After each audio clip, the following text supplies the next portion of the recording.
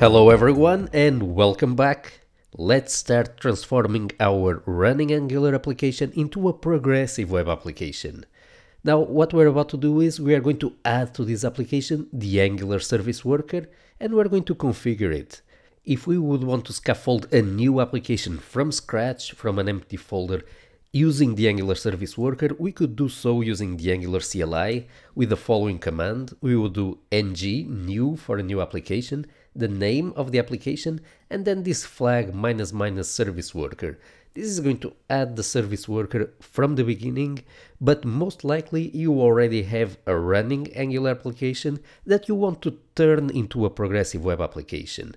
So we are going to do that here. Instead of running this command, we're going to see exactly what this command does as well. What changes does it do to the scaffolded project? The first thing that this command adds to our application is the service worker itself. So we are going to go here to our dependencies and we are going to make sure that our package.json includes the Angular service worker, which is the case here already in our scaffolded application. So if you want to add it to a separate application, make sure to add the Angular service worker manually here and run npm install in order to have it available. In this case, because you already executed npm install for this project, you already have the service worker available in your machine. The next thing that we are going to do is we are going to configure the Angular CLI build system in order to include the service worker in the production application.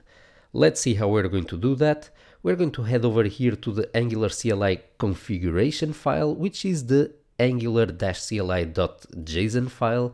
This is a JSON configuration file that configures what the Angular CLI does exactly. So we're going to head over here to our application that we have. It's here on the apps array, and we are going to have here this client-side application that gets built in production. To this application, we are going to add here a flag that will add a service worker to the production build, and we're going to add it here below the environments configuration. So we set this flag service worker to true, and with this in place, the Angular CLI knows that whenever it's building this application, it also needs to include a service worker. That service worker would already give us download and install capabilities to our application out of the box. Right now, in order for the Angular CLI to be able to build and add the service worker to the dist folder, and to include it in the running production application, we are also going to need a configuration file. This is a build configuration file that configures how the service worker is going to be built. This file should be located here on your source folder, and it's called ngsw, which stands for Angular Service Worker -config.json, and we're going to have a look at it. If you are turning your application into a PWA, you will have to add this file manually. Let's have a look at this file. This file contains already some service worker configuration. Notice that this file will not be used at runtime by your application. This is a build step configuration file. The first option that you will need to configure is what is your index page. This is the default index page, index.html.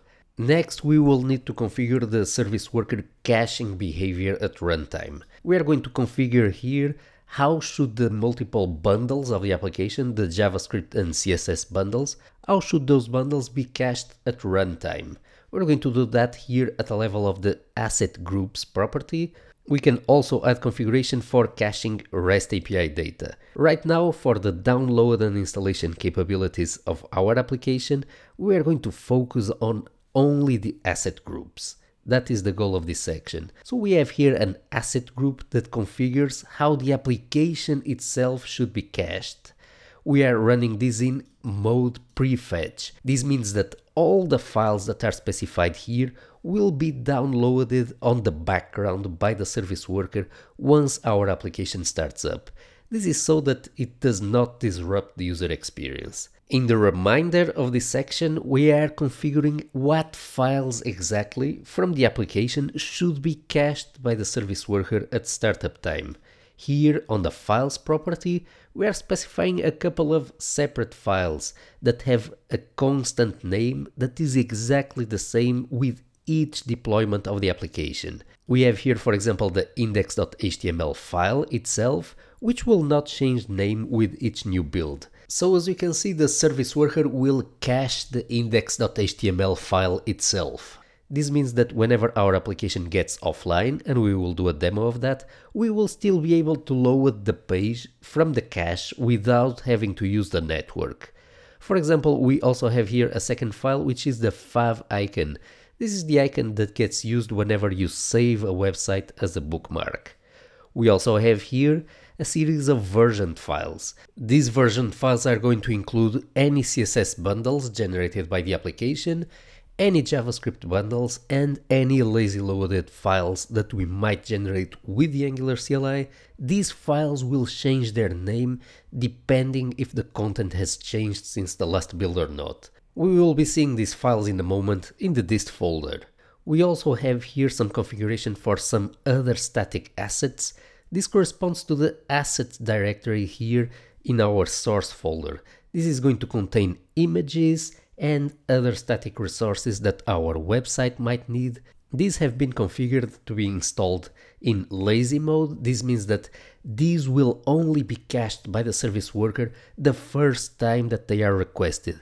Let's now see what all this configuration, the behavior that we have specified for version files, for static assets, what does this correspond to at runtime? Let's start up our application. Before that, we need to register the service worker on the application. So we need to go here to the application module, and here at the level of the imports of our application module, we are going to register the service worker. In order to do that, we have registered here the service worker module, and we are specifying here the name of the service worker file. This name should not be changed, and we will see this file in the dist folder in a moment. We are going to make sure that we enable this service worker only in our production build.